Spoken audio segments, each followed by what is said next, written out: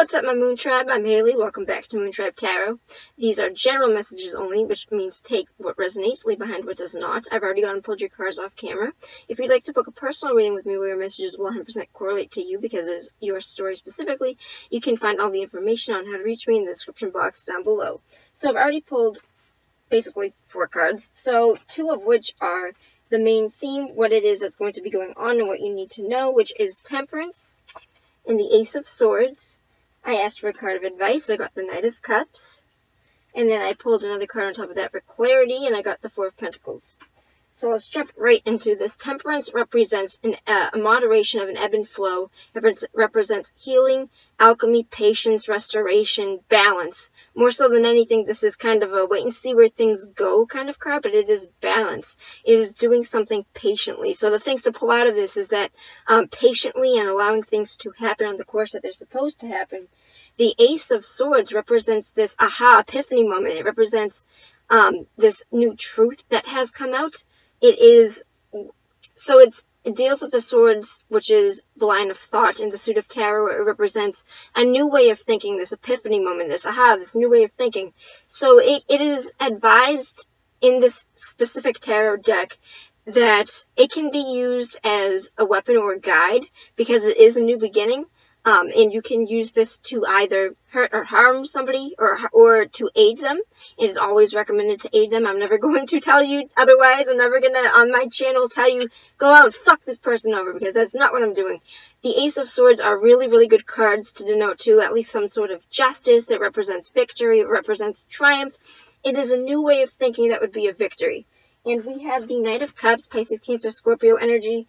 The Ace of Swords is Gemini, Libra, Aquarius energy, but the Knight of Cups represents, he's a quester. He is somebody in his middle ground self, where you have the page that's a baby. The Knight is in between adult and child, where it'd be like a teenager, and the King is of his higher self. So we have a Knight. He is somebody that is traveling. All Knights are in pursuit of something, but more so the Knight of Cups is one of the best questers. He's like a hopeless romantic kind of person, and he would be questing for something. Once he has his holy grail, once he knows what that is, he doesn't stop pursuing it until he finds it. It's kind of like a Knight of Pentacles energy, but more so he is very passionate about this thing, and he will not stop pursuing until he either has it or he can't pursue it any longer. And then we got a card of, I'm going to read this after I tell you what I think is going on. So, getting Temperance and the Ace of Swords together, I feel like there is some sort of new truth that has come out, and it is, you are on the right course. I feel like you are going to, whatever this is, you have a new idea of what you want to do, and it is, the way that you should go about doing this is what Temperance is suggesting, which is to have patience, to continue doing things at the pace that you have been doing them, which is, I would assume for a lot of you, because you got the Nine of Cups as advice, these are slower moving energies, so I would suggest to you to take things slowly to see where things play out. It is having this new truth to something and then seeing where it plays out from there, but you are definitely questing for something. It could be a job or a relationship, any this is general. Take what resonates and leave behind the rest. But this could, if I was reading this for a relationship where the advice is don't settle for less, I kind of really don't like that kind of advice in this book, because I don't feel like the Knight of Cups is somebody that necessarily settles. I don't really feel that the Knight of Cups is as advice. I feel maybe in some situations, but I more or less feel that the Knight of Cups is somebody that is incredibly, I see them as genuine, so I don't see that they're going to be taking on something that isn't true to their emotions, because they do deal with emotions. I didn't get any negative energies to say that this person has ulterior motives in mind, or that you have ulterior motives in mind, but this is definitely something where you are going to need to conserve your energy for this, and that is why I pulled the Four of Pentacles. So definitely in need of conserving your energy with this situation. It's not to say that this card can oftentimes represent a blockage. It can represent somebody that is very meticulously holding on to something, being obsessive with something, or it is something that they don't want to let go of. In this case, wealth being in the form of let's say that you have, let's say that you know next month's rent is going up by $200, and that's new to you, you're not used to it, and you have to almost save up.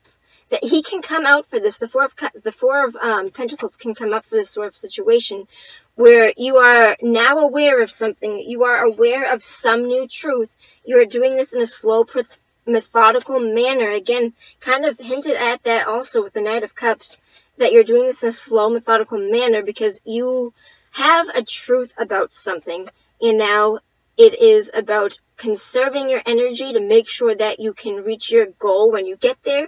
So this is more so less, I feel like this is a very general, like, things seem to be going pretty well. You have a new truth about something, whatever that is. It could be romance, it could be a job, it could be just in general in your mindset about goals. But I feel like you have a new truth about something. It is going to make you need a little bit more patience, and you're going to need to conserve your energy to save up for what this is, because I feel like you want to act on something or pursue something. Again, with the advice being don't settle for less, I really would like to suggest that that's kind of something that the book says more than what I feel like this reading is indicating.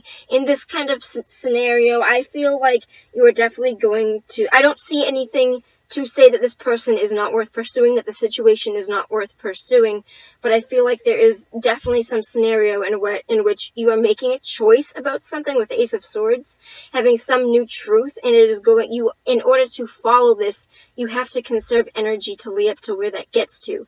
So I am going to pull one more card for where, I already asked where does the I asked where the whole spread goes in general. I got the Four of Pentacles, so I'm going to ask, when the star sign conserves the energy and saves up for what it is that they need to conserve their energy on, where does it go? Okay. There's going to be a little bit of, we got the Nine of Swords. There is going to be a little bit, there is going to be a little bit of anxiety when this comes around. It is, I feel, I'm going to need a clarity card for the Nine of Swords, please. What does this give the star sign, the Nine of Swords feeling? Okay. Alright. Oh, shit. Okay. Okay. So I look at this in a certain way that I don't feel like a lot of people would immediately. I feel like you are scared. I feel like you aren't used to saving up or conserving this kind of energy. I feel like it is going to, for some of you I might hear delays, but I feel like this is something that, whatever this new truth is, I feel like for some cases it's going to feel very scary for some of you. It's going to be like an anxiety from the past type of thing. And I say that because I feel like this is honestly, like the two cards and the one card of advice by itself was really good by itself. In pulling extra, I kind of see this as an anxiety spread where we have had disappointment. There has been some sort of loss. I don't want to read this in the future tense as there's going to be some loss, but I feel like you are afraid of where something goes. I feel like, because for a lot of you in a situation where you have to save up for something that you did not see coming, it could be, for some of you, a shock, it could be a disappointment. For some of you, it could literally be an increase of rent or something, some sort of bill that drops, with the Four of Pentacles being money. Generally, I would still say that the advice still follows suit, and I would like one more card for overall outcome for where this goes. Okay. So we do have, at the end of all of this, we do have somebody taking back their power. We have somebody in their line of success. It could be an Aries individual. This comes up for a specific Aries individual. But this is a type of leadership quality where they regain control of their domain. So this is a success spread, but there is going to be some sort of anxiety. And I really don't actually want to say delays, but I feel like there's going to be some sort of disappointment. For some of you, it might actually be delays, but for the rest of you, I feel like this conserving of energy, I feel like it might feel like a step back for a lot of you. I feel like you might think This is not forward progress. This is taking a step back. When the end result does not say that. The end result says that you step into your line of power.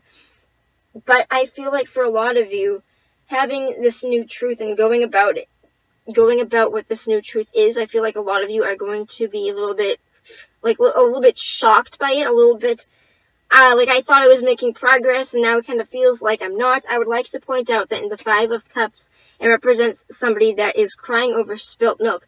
There are 3 cups that have been spilt over and 2 that remain, if you can see it in this lighting, sorry. The 2 of Cups are still here, remaining full and intact, meaning that he is crying over something that he thinks he has lost, but he hasn't fully lost. This is a partial loss. It is not a full loss. With that being said, I do see this going in the route of the need for you to go slow is the key here, is to be reserved with your time, with your energy, to make sure that you save up emotionally, make sure that you are aware of your surroundings, and make sure that you are aware of your situation, especially financially, because I feel like for some of you it is going to leave you a little bit fearful, but I am telling you that with the moderation, with the right ebb and flow, and with the right amount of balance, you are going to be able to work this out to a pretty fucking high degree. Like, the Emperor is somebody that you want to see. He comes up for presidents. He comes up for kings and people that are, like, the head of the households, like father figures, people that have this direct line of power. So, there is going to be a few bumps and bruises along the way. I feel like this new truth is something that might scare you for different reasons. For a lot of you, for some of it might be an actual, like, oh, I didn't see this person doing this, and now I have to see where this goes, or it is a financial thing, and, oh, I wasn't saving up for this, and now I gotta, that kind of energy, but I don't. At the end of all of this, we do have somebody that comes and reclaims his throne. We do have somebody that has his line of power back. And we do have somebody that knows how to have success. It's a success card. So the general overall message here is that things are going to be okay, but expect some slight delays or some slight setbacks at first, and then there will be forward progress with the overbearing message that you have to do this patiently and you have to do this in moderation. So let's see who this is for. We got this for, remember when I said that it was an actual Aries? So for some of you, this is for the star sign of Aries. I have already said all that I need to, and this is not bad energy. I don't want to freak you out. I definitely do see things ending up in a place where they are. But let's say by the 5th, this is not going to be a slow thing, like in the way that it happens, because it's 1 to 5 days. But it is at the end of these 5 days, by February 5th, you should feel back into your line of power and back into your line of self. Alright, that is it for Aries. I will see you later. Peace out, my moon tribe.